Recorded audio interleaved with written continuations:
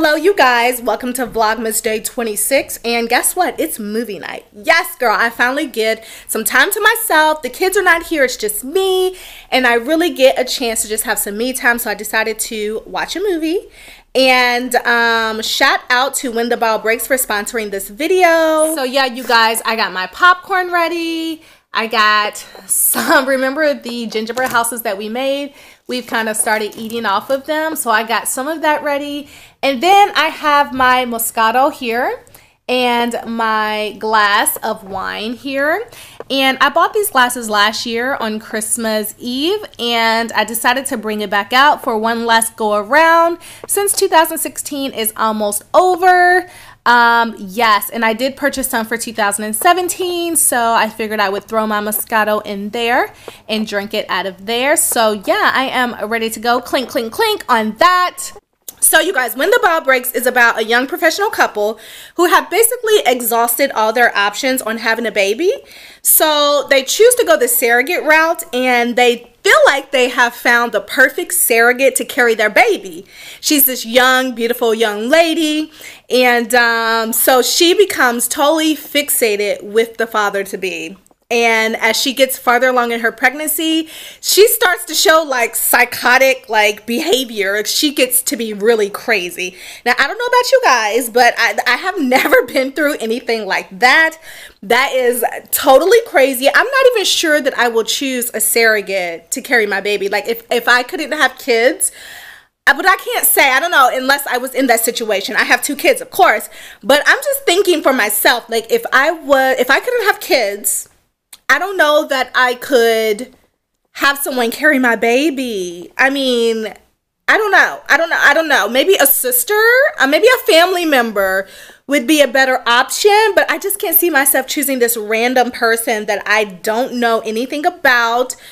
You know what I'm saying? That I haven't known for years, that isn't close to me. I just can't see myself doing that. What about you guys? Like, I'm pretty sure there's people out there that use surrogates all the time. I want to know your thoughts on that. We tried for a long time to get pregnant. It really put the 2 of us through hell. Hey, we're gonna have a family. Are you sure you still want to be a surrogate? Yes, I am. Look at her eyes. She means it. If we do this, we just want to make sure that you and I are comfortable with it. We're down to our last viable embryo. The baby is your business. She took a home test. I'm gonna be a father. Mr. Mitchell is going to be taken in and charged with domestic battery. I don't have another place to stay. Yes, you do. Anna, we'd like you to stay here with us. If you ever come near Anna again, I'll bust your head open. I love that dress. It's okay, you can admit it. She's beautiful. I told Laura she's lucky to have you. That must be nice, living up in that big, beautiful house. Is that the dress you gave her? No, it's not. Don't be afraid of me, John. You're already inside of me. You can do anything you want to me. This isn't gonna happen. When you're around me, my whole body reacts. So the most crazy part about this movie is that the husband is put into a situation where he has to have an affair with the surrogate in order to protect the baby. So yes, girl, he literally has to do what he has to do to make sure that the baby is safe. Anna! What are you doing? Look, do you see this? This is me and Laura. She is my wife, okay? This is our home. Do you not understand that? I don't want to have to say anything to her. Maybe I should go. No, wait, hold on. No, please. Okay, look. Maybe I said something to encourage you in all this. And if I did do that, then I am sorry. Hello? Hey. Hi. I didn't want to wait until tomorrow, so I grabbed the next flight out. Good. That's good. Congratulations on everything. Hello, Laura.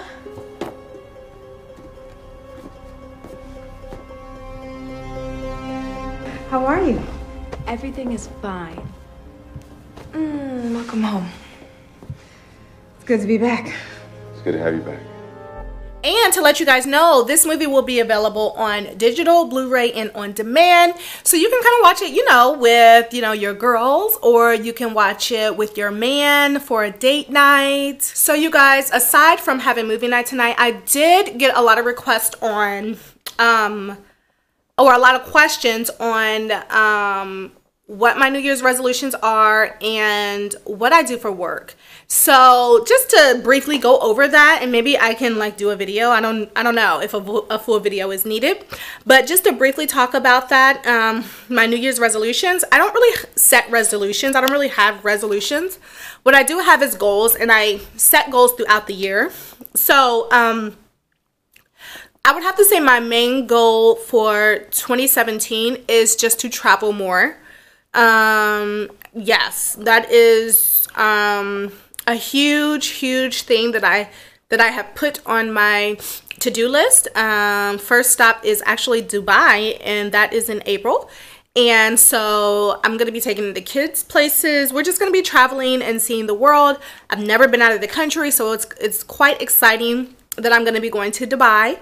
And so yeah, so traveling more, just living life with no hesitations, just going out and doing it, you know, for me and my kids, you know, allowing them to see a little bit of the world as well. You guys know that if you haven't been watching my vlogs and this is new to you, then I have been saying that I'm starting a new vlog channel, because these new adventures that I'm going to be taking in 2017, I'm going to be documenting them in vlogs, and I'm going to be putting them on my vlog channel. I decided to kind of add another channel because I felt like my hair videos were being intertwined with my vlog videos, and it was kind of taken away from my hair videos, and I definitely don't want you guys missing out on any hair videos. So I decided to keep MissKenK all strictly hair, and then my new vlog channel called What Ken Says is going to be about my travels and my life. So if you're interested, the link will be in the description box. So yeah, so this new vlog channel is definitely a passion of mine. I definitely want to document all of my travels and the things that go on this year, because I have so much planned. So I'm really excited about that.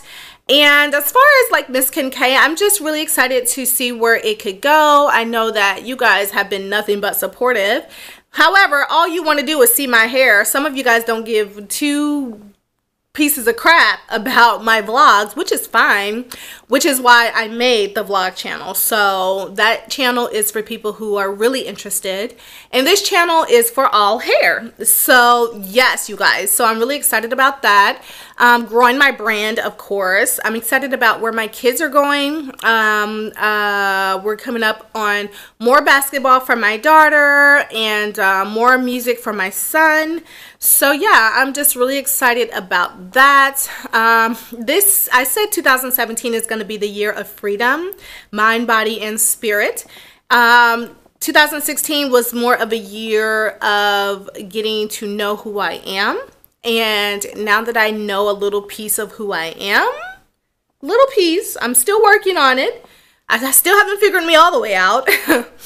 I know what I can tolerate, what I can't tolerate. So I'm just working on being free.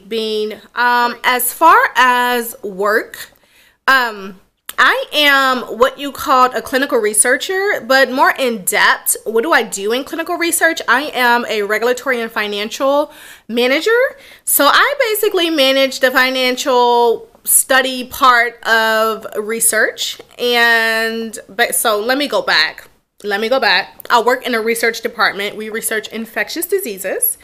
And there's a lot of different aspects to our department. There is an IT aspect, there is a financial aspect, there is a regulatory aspect, there is a clinical coordination aspect, there is an administrative aspect to it. So I am the manager of the regulatory and financial aspect of our division. So basically what I do is I make sure that we're receiving, on the financial side, I make sure that we're receiving all of the patient payments that we should be receiving. I make sure that invoices are being sent out to these pharmaceutical companies so that we can receive the money that we should be receiving. I'm making sure that that money is the correct amount.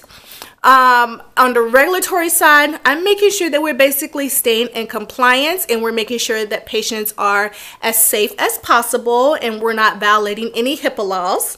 So basically, I make sure that our research consent forms are in order, that they've been approved by our IRB, which is our review board. I make sure that everyone is in compliance with training as far as HIPAA training, biomedical training, all of that great stuff. So yeah, that's pretty much the gist of my job. I have been working in research for almost 8 years, and it'll be 8 years in April of 2017. And during those 8 years, I started as a clinical research coordinator where I would go into hospitals and talk to patients about the research studies that we are doing in our division. And let me tell you a very funny story about when I first started there. We had a C. diff study, and I don't know if you guys know what that is, Clostridium difficile. It's basically a poop study. So my task was to go and enroll patients into this study and do rectal swabs. And that is what paid my salary. So it was a very, very interesting study, but yes, I ended up consenting like 100 patients on my own throughout this study, and it was just a good old fun time. So you could say I have started from the bottom with getting my hands dirty and have worked my way up to where I am now. So yeah, I started as a clinical researcher. Then from there, I was like a clinical manager, clinical research manager, where I kind of managed all of the study activities in the division. And we have like almost 80 employees. I'm sorry, we have almost 60 researchers. So I had to manage all of those personalities and make sure that, you know, everything was fair. And that is a very, very difficult thing to do sometimes when you have people from all over the world with different personalities. Yes, so I am very, very grateful that I have moved on to the regulatory and financial. The only people that I manage 2 people, and that is my assistant and then a student under me who helps me do things. So yeah, so I'm really excited about the financial and regulatory part. I've been in it for a little under a year, and it works well. And the reason why I really wanted to do it is because financial is global. Financial is any company. Every company has a financial department. Every company has a department that checks their books. They make sure they're getting paid for specific things. They make sure invoices are getting sent out for payments. They're making sure that checks are being cleared. So yes, every company has that. So it's just nice to have that aspect underneath my on my CV, because then I know that I can go anywhere and work as a financial consultant or financial whatever, financial manager, pretty much anywhere. So yes, and the great thing about my job is that I work for a boss that's very fair. And so he likes to put people in positions that they're interested in. And so I really appreciate him for that. So yeah, that is what I do at work. I hope you guys enjoyed hearing about that. Let me know if you have any questions. I want to know what you guys' goals are for 2017 or resolutions, whatever you call it. I want to know what you plan on doing, what goals you plan on knocking out.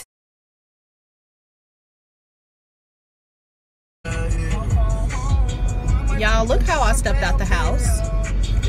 Let me turn this radio down. I sure did. I sure did step out the house like this. Yes, I did. On my way to take these babies to their daddy's house. Are you excited to go over your daddy's house? Yes. Is you or no? We are. They're gonna spend a day with their dad today. And I'm going to brunch. Got a brunch date, y'all. So I'm gonna go home and do something to my hair. And that's pretty much it. Get dressed or whatever. Welcome to Vlogmas Day 27, y'all. Okay, bye you guys. Love you. Bye. Where's Copper? Let me bring my little sweet boy up here. Come on, sweet boy. Come on, I'll put you down here so you can relax. Sit. Oh, look at him. Hi, sweet boy. Sit down so you won't be so excited. Sweet boy, sit down. Copper, sit down. Look how he's looking at me. He know he get away with murder. Sit down. Copper, sit. He's so damn cute. How can you be mad at that cute little face? Well, anyway, I'm on my way home, so I'll check in with you guys later.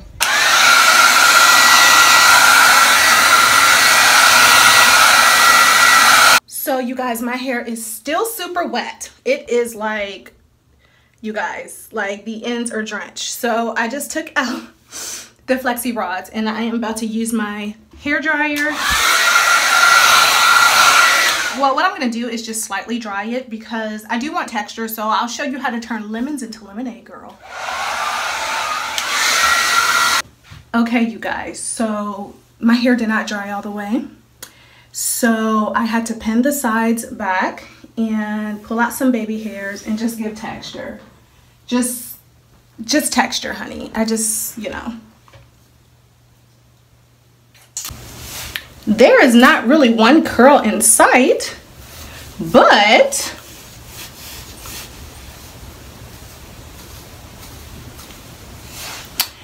I would have to call this fro. This is a fro. This is my fro. So yeah. Now I'm on my way out the door.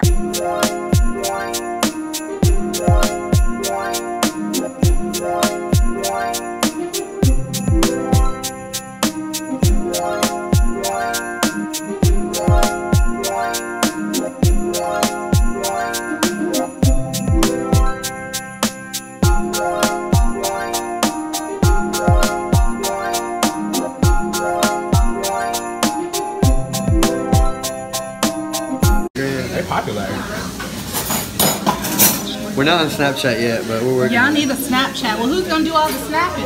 I guess whoever's here.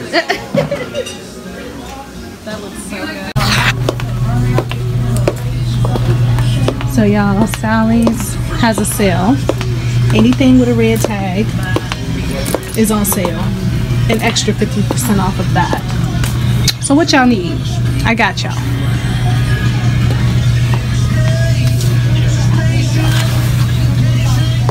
Yes, girl. I don't even need nothing. I just came in here because of the sale.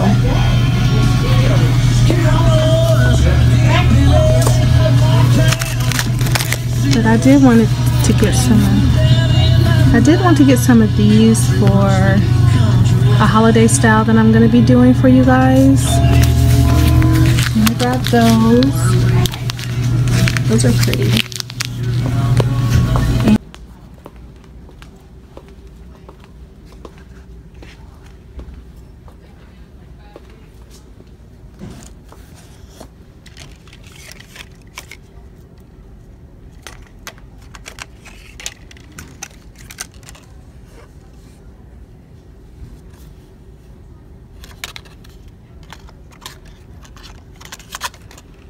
So like I told you guys, I am doing a holiday style and I'm looking for stuff like this because these right here, like these, are real easy to insert in the hair. But gosh, they're $8 for 4. But I need a lot of them and I'm not gonna pay $8 to get as many as I need. No. Let me keep looking. Maybe I can make something.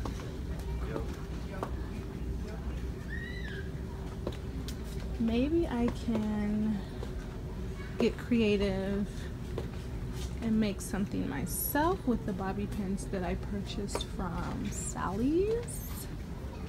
I don't know, but we're going to find out. These are really cute too, but they're matte and I want something sparkly. So yeah. They don't have too much.